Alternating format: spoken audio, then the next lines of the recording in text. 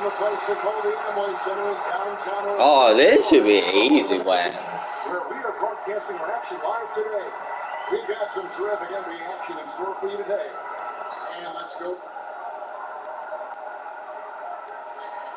You guys, the connection between... Thanks, David. So often for NBA players, a high school coach is so much more than a coach. It's a great point. I mean, I remember watching the ball playing in college way back in the day, and you can see his no-nonsense style and how he coached Fred. We got a battle at center tonight. What will you be watching there? Yeah, I think these are two franchises, Kevin, that obviously pride themselves on what they do on the defensive end. It all starts there. Their philosophy is championships begin there. And if you're talking we should be able to go out. And Mario Hezonja subbed in for Green. And then for Minnesota, Chang, he's checked in. You're welcome. Perez comes in for Andrew Wiggins. And Ricky Rubio subbed in for Nine. So on the floor for Minnesota. I miss a free throw. Carl Anthony Towns is out there with Chang. And it's Perez into the three. Well, many know about the tragedy that Perez has had to battle through the loss of his father. But he did have a great mentor in his life with his high school coach, Washington Falls. Yeah, when you talk to Perez about Coach Falls, he will just gush about how much he owes to him for helping him through his youth. He says he is the force in his life that keeps him grounded. And Perez recently doing something every NBA player dreams of as a kid, signing a shoe deal. You figured it was only a matter of time. And from what I've heard, there were some pretty generous checks coming his way, as the company believes he could end up being the face of the basketball division in no time. And you figured it was coming with his time playing for USA. I had assists. A very well-connected player in the NBA. It certainly started there, but in general, Perez is just a really gregarious guy. The league is a little buddy-buddy nowadays, and Perez keeps playing in the whole environment. And a nice job here early of establishing an inside presence. The Magic have missed both of their free throws tonight, 0 for 2 so far. And going back a season ago, they were a pretty average team at the line, about 76% altogether. Here's what Minnesota's going with right now. What's up? Young is something for Levine. And you gotta admire the attitude. I'll post you up, guys. Despite the knee being all over. Screen by Ibaka. Hezonja kicks to Ibaka. Pulls it from 20. Headshot blocked. Excellent D there from Hill. Now here's Perez. Not a lot of room. Baker in the corner. Beats to Beyond. Dishes it to Meeks. Good ball over here by the Magic. Swing by Ibaka. 6 to shoot. Another miss by Ibaka. I guess even he has to miss one of those once in a while. Young with no one around. It's a big high. I was going to say that miss. Survey over the top of defenses as well as squeeze into tight quarters. Rubio is the consummate playmaker. Here's the pick. Payton passes to Hezonja. Back to Payton. The dish to Beyond. Baker in the corner. The basket drop. Guys, quit fouling. Hard to get that one off with the size difference there.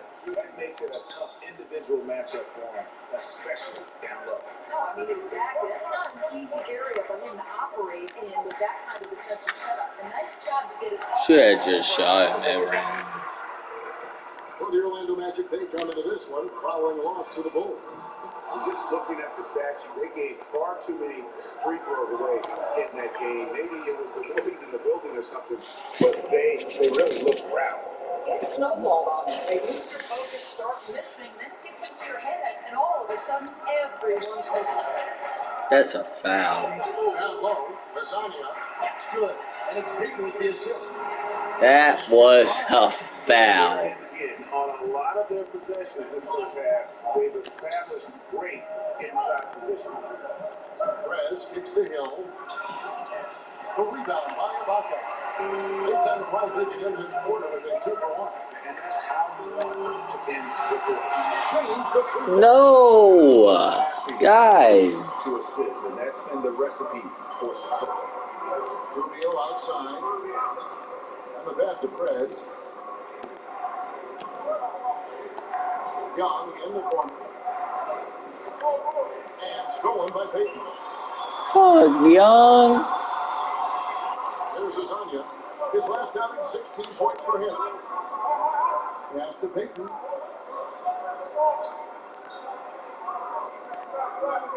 It's stolen by Perez. And now Minnesota on the fast break. Here's Young. He's it up and in off the pretty assist. And the Timberwolves lead by 3. Yeah, it's simply great vision on that pass. Knew exactly. Yeah, we're up 3. Let's go. These guys are relying on one man to beat them.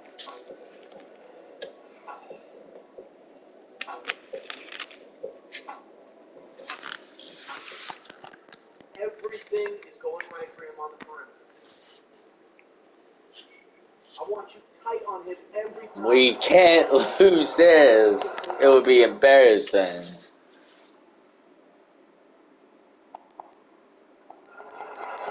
How much different? So they're making some changes. Oh my, you made me sit out. Mario Hezonja comes in for Aaron Gordon, and it's Elmer Payton in for Jody Meeks. So on the floor for Minnesota, Fred, he's in a small forward. Dunn is out there with Ricky Rubio, and there's Hill, and Jang in at the 4 spot. There's Azania. That's it, coming off an assist from Payton. That was good defense. 3 assists in the game. All right, bring it in. Let's talk, gentlemen.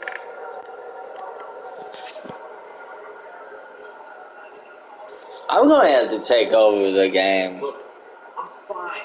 And led the way for the Bulls in their success.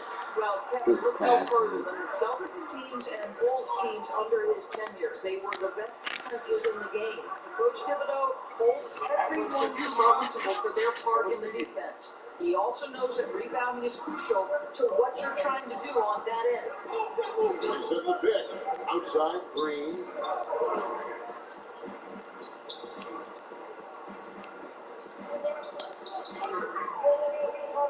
Back to Peyton. 6 on the shot clock. And nothing but error on that one. Sometimes you've got to get right in the shooter's grill to bother him, and that's what they did to him. And the basketball video. Now we're up 5. Yeah. These guys who have few looks at the basket. There's Azania. 7 points in the game. For 3. A shot, no good. And Minnesota now the other way. They're coming off that win against the Nets. I mean, no stress in that one. It almost looked like the shoot around goal. Amazing at how well they shot that ball. NBA players take a real pride in silencing an opposing crowd. Why would you force it? And they were up to the challenge. Now let's go to the sideline and catch up with our Hall of Famer, David Aldridge. Well, we know Mario Hezonja is a sharpshooter out of Croatia, and some say he was the cockiest player from that 2015 draft class. He once said, "I've never had respect to anybody on a basketball court. I don't care. Whether it's a veteran or a young player standing in front of me, I always have to." Yeah, I'll finish it. Everybody. What's up? What a quote. He is not shot. Thanks, D.A. It's stolen by Perez. And now the fast break. Perez with the ball. And the basketball video. They're booing me.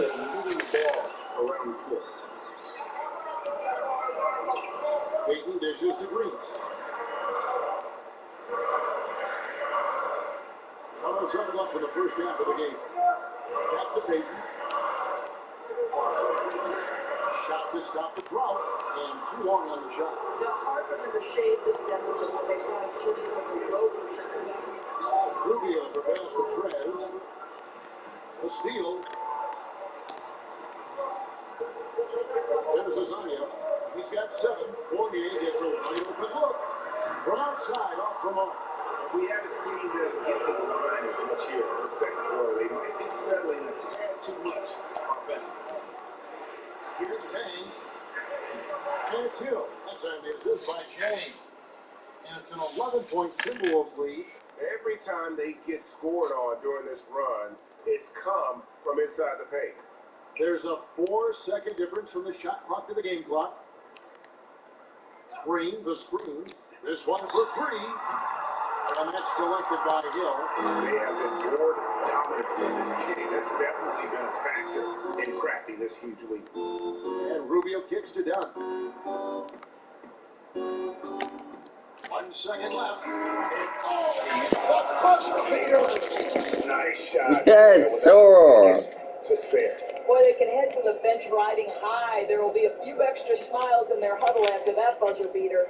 So we've reached the end of the first half of play. Minnesota on top as they finish it. Thanks very much, Ricky. Bench is I took over the When game. they produce like they did in the first half, how does that help you? It's amazing.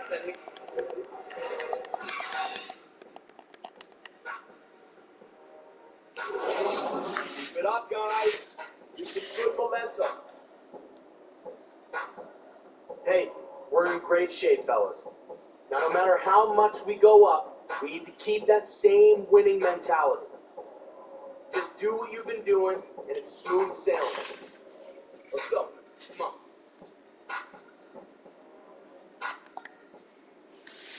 Man, I gotta go to the And bathroom. as we begin the second half, first half wasn't even close, guys. And we'll see if Orlando going with an almost entirely new group. Diambo is checked in for Vucevic. Baca comes in for Aaron Gordon. Azania, he's checked in for Jeff Green. And it's Jody Meeks in for Fournier. Big group substitution now for Minnesota. Hill, he's checked in for Gorgie Dan. Trez comes in for Kevin Garnett. Levin's checked in for Zach LaVine. Young is subbed in for Dunn. He got his own yet. Baca is out there with Bismack Diambo. That's Jody Meeks. Yeah, I steal it back. That's who's out there for Orlando. Another bucket added to the lead. They've been the better team in every facet. Because of that, they've completely taken the air out of this building. They have done everything necessary to silence this crowd. Minnesota leading by 22. And you love the defense that Ibaka brings to the court. Damn, that was a good shot. His matchup with his length. Bobby Rice. At least a couple shots every night, it seems.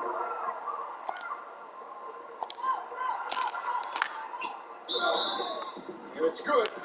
Two contact hits the shot. He'll go to the free throw line. But each defender just look a bit overmatched, especially inside. Some changes for Minnesota. Oh, I Comes missed. in for Jordan Hill. And Ricky Rubio subbed in for Levin. And what makes Prince special is his passion for the game. Any weakness he has, he works tirelessly to make it a streak. Timberwolves shooting a stellar 60% since the halftime break. And with Ibaka and his defensive presence, it's not only the blocks he gets, but the threat of blocks that makes him great. That's a great point. You see a lot of very talented players starting to hear footsteps when they get close to Ibaka. It isn't just that shot blocking that you mentioned. It's his help defense and ability also to defend on the perimeter. Also incredibly strong and very difficult to back down. At the elbow, it's Wiggins. And count it. 2 points for the team for 1 more at the free throw line. We took our time. Interior has been inferior defensively. It has got to tighten up. The Timberwolves making a switching. Garnett's checked in. The Timberwolves missed 2 free throws in the game, going 5 for 7. Yeah, and 79% from the line as a team a season ago. Pretty reliable in that regard. And it goes out of bounds. That one off Rubio.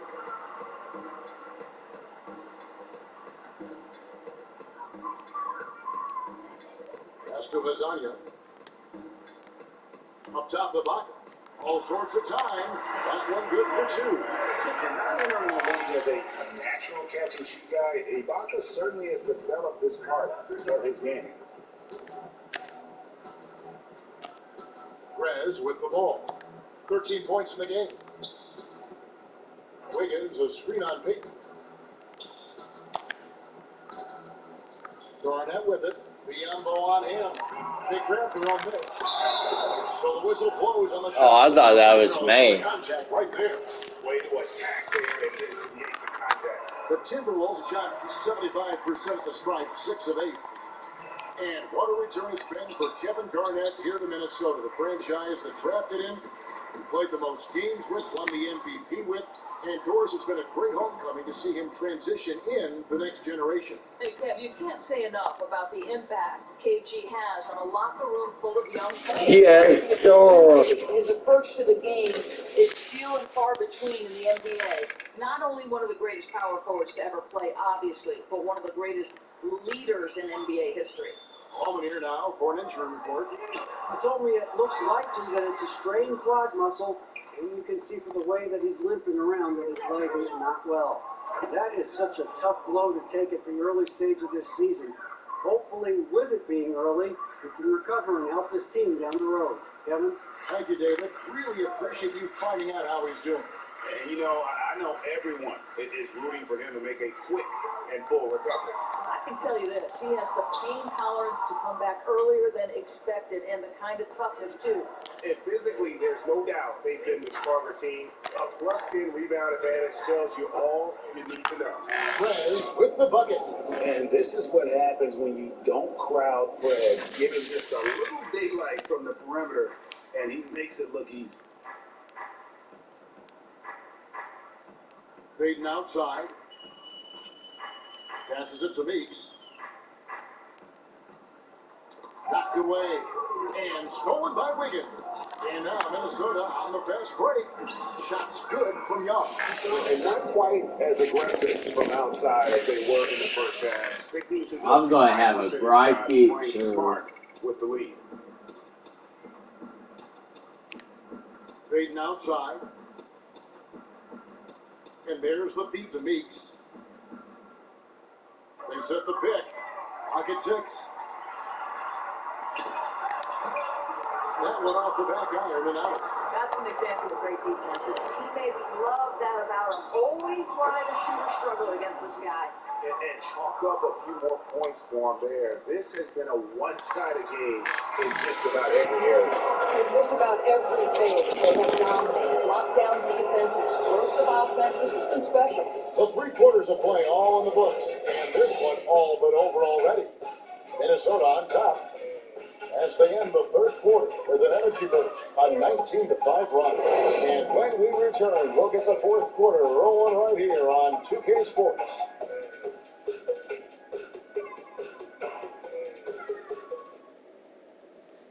Now let's listen in to Frank Vogel's huddle. Break the floor. When you're on the ball or close it out. Close out faster. And we're rolling here again with the 4th quarter. Might not come down to the wire, but you never know. All fueled up and ready to go. Let's reset the lineups courtesy of Gatorade for the 4th quarter. On the court for Minnesota, Prez in at the 3. Levens is out there with looking, and there's Hill, and it's Aldridge in at the 6. We won. Not a lot of resistance on the inside, and they're taking full advantage. Of course, you've talked to so many and heard a lot of insight on which coaches in the NBA have the most impact on the game. You've coached, you've played. Gather it in for us. Give us a compass on this topic. Yeah, this is an interesting one because you can go in a lot of different directions. You look at a guy like Doc Rivers, who because he played, seems to be this natural affinity of the players. You talk about a player's coach, understands relationships, won a championship in Boston, convinced a group of offensive-minded guys like Paul Pierce and Ray Allen that they needed to play defense to the level of Kevin Garnett. You also look at a guy like Eric Spoelstra, who, though he is young, paid his price to come up through the ranks. Talks about spending years in that dark, dank Miami video operations room. But when guys like Jeff Van Gundy, Stan Van Gundy, Doug Collins are complimenting you as a young guy in Eric Spoelstra, I'm thinking he's got a pretty good future. Are you surprised when good coaches don't win in the league? Yes, but I think so much goes into winning. You have to remain healthy, and over the course of an 82-game schedule, that's hard. You've got to have great organizational strength, Kevin. We know that now ownership and general managers have to be as strong as the head coach. And listen, there's luck. You know, sometimes injuries play a part in who you match up against and who you don't. There's so much to winning. Wonderful insight. The pass to Zimmerman. Shot clock at 6. Vader on the way. Rebounded by the Timberwolves. Perez has got his 4th rebound with that last one here tonight. They've shown some strength in the paint today. Their work on the boards has been impressive. Kick out to Levine. From outside, off the mark. He had a make from downtown in the first half, but no threes since then. Dishes to Wilcox. And good. Damn. By TJ Augustine. Well, the league is always looking, Doris, into every possible angle to make precise calls, to give it more precision, more efficiency, more validity. What do you think about some automated assistance for officials? You know, I'm not sure about this one. What I like would say is 20. when we go to the replay center, if it's sort of a small call out of bounds at the end of the game, whatever the case may be, I would like to see those officials back in the replay center make that call, communicate it, and let's move on. I think the pace of play would be helpful. They've almost perfected, though, the time it takes to put it up in front of the officials at the game and the view from the center and Sagan. They've done a really good job, and again, a case in point where the NBA is proactive trying to improve the game. Yeah, it's the best of all professional leagues up there. No question. From deep. Rebound, Minnesota. We're in the final quarter of play here, 3 minutes in. Here's Aldrich. Soft touch off the glass. Well, simply running in offense, probably the area where Zach can grow the most. Now here is Augustine. He dishes it to Watson. But free. Rebound collected by Levine. And even without that 3-ball dropping for him, the defense should have done more on that last play. Perez dishes to Hill. That one goes in. And they're beginning to just flat out fall apart. Let's go. Especially on the interior. We've played just over 3.5 minutes now in the 4th quarter. Out to the wing. Here's Wilcox. Drills the 3-pointer. Now Levens. And here is Perez. The putback. Great positioning on the putback. And of the last 6 baskets, 5 have come on the interior. This is just smash mouth, physical basketball, guys.